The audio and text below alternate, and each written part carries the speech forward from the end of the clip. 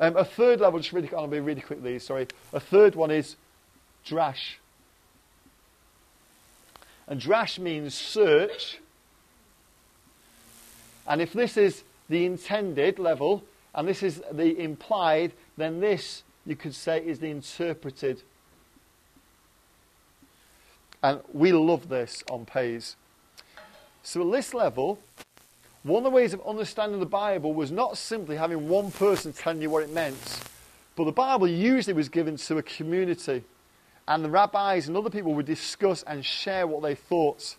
And Midrash would be written, and Midrash was, there's a number of things about Midrash, and I'm not going to go into all of them, but one of the ways was that we would project into the story why we felt what was happening might have happened. So let me give you a quick example of three of these levels.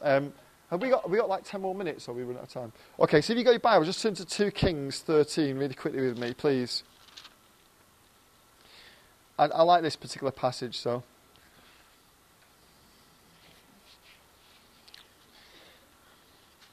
This is the story of Jehoash. Jehoash is a king who, just so you know, is not one of the best, most godly kings Israel ever had.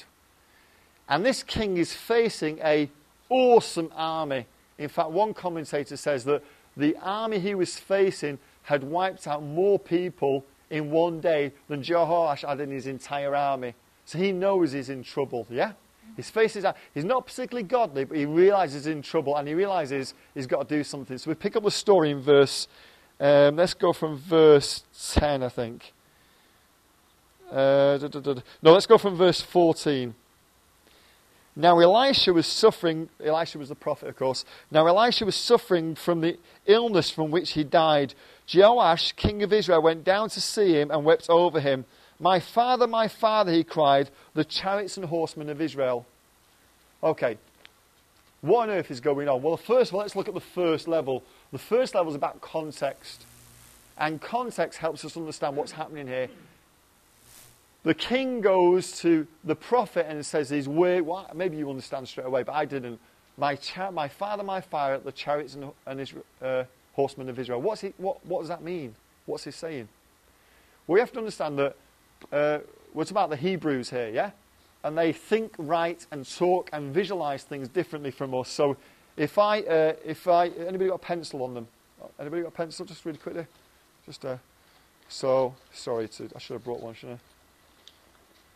Gail, thank you. Okay, it's not quite a pencil, but that's cool. Okay, so if I said, and I don't want to presume anything, but generally speaking, if I said to one of us from the West to describe this, or let's go for pencil, there you go, describe this, you would probably say, well, it's yellow, and it's got like a red rubber on the top, and it's kind of longish and thin. Generally speaking, this is very simplistic. If I said to somebody who's Jewish or Hebrew, certainly in these times, describe this, they would say, it's something you write with. So we describe decoratively generally, they would describe functionally. Does that make sense? Yeah. So when Jehoash is going to the king, he's describing, when the king goes to the prophet, he's describing who he sees the prophet is. The prophet is the chariots and horsemen of Israel. In other words, the prophet is the king's only hope. He is the army. Is that making sense? Yeah. It's kind of straightforward, but it's context that helps us fully understand that, yeah? So he says, the chariots and horsemen of Israel. And then it carries on after this. I'm just trying to give you just an example. Elisha said to him, get a bow and some arrows, and he did so. Take the bow in your hands, he said to the king of Israel. When he had taken it, Elisha put his hands on the king's hands. Open the east window, he said, and he opened it. Shoot, Elisha said, and he shot. The Lord's arrow of victory, the arrow of victory over Aram. Elisha declared, you'll completely destroy the Arameans at Aphek. What is that about? Okay, again, context helps us a little bit, and then Remez helps us. Context is this. In those days, one of the, it wasn't just with the Hebrews, but one of the ways you would deal with things is this. If Kevin's country or tribe lives upstream from me, and his tribe decides to build a dam in the river that supplies them with water and me with water, suddenly I have an issue. So the tradition of the day was this. that I would go to Kevin's tribe, and this may seem weird, but this is what would happen. I would go and say, hey, I've got a problem. You shouldn't have done that. We need to resolve this. And I'm going to do something. Or what I would do is I'd shoot an arrow, throw a spear into his territory. And it was a mark that said, you've got 30 days. We've got 30 days to resolve this, or I'm going to war against you. That's the context. So what he's hinting, I think, what he's hinting to Jehoash is this, is that, listen, you're not only defensive with God, you're on the offensive. That speaks to me. You know, when a man of God, or when God or Spirit comes into my life, he takes me, one of the signs I think is he takes me from the defensive to the offensive, you know? Yeah. And there's that sense here that he's trying to encourage and hint to him, you're not going to be defeated. You're going to, you know, you do this, and I'm asking you to go on the offensive here. He's teaching him something. He's implying something to him, yeah? Then the story carries on. And this is where I find the third level helps us. Then he said, take the arrows, and the king took them. Elisha told him, strike the ground. So he struck it 3 times and stopped. The man of God was angry with him and said, you should have struck the ground 5 or 6 times. Then you would have defeated Aram and completely destroyed it. But now you'll defeat it only 3 times. Now, I look at that story and think that's so symbolic, you know, with leaders and everything. God gives us the word of God. God gives us leaders. God gives us his Spirit. But it's a partnership. You know, we have these opportunities, Jehoash did, but sometimes we're apathetic. The question is why? Why is that? Now, you could come to church and I could say to you, okay, the reason is Joash was probably thinking this. And you get my perspective. You see a cylinder. Yes? But they had now there's various ways of doing this, but one of them is they would do this. They would allow people to participate in the discussion. And the way they would do this is, I'm going to try and teach them, it's a little bit complicated, but they would essentially ask them to write a story. This is one of the ways they would do it, write a story.